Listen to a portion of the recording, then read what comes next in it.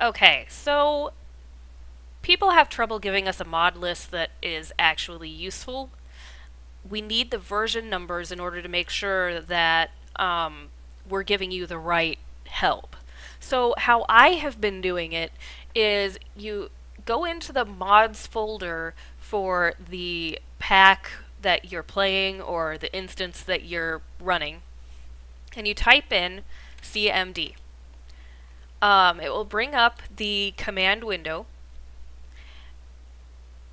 and once that's up, you need to hit dir/b and then the right arrow there, and then whatever you want to name the file. I like modlist.txt. And there's already one in there, you can see it, but if there isn't, it will make it and it will look like this. It has all of the information that we need, including the version numbers of the mods. And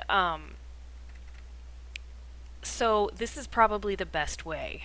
If you're using a pack where the pack maker has actually deleted the version numbers for the mods, this isn't going to work, and they should be ashamed of themselves anyway.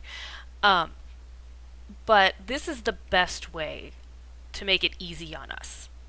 So remember how to do this, and you will make helping you a lot easier.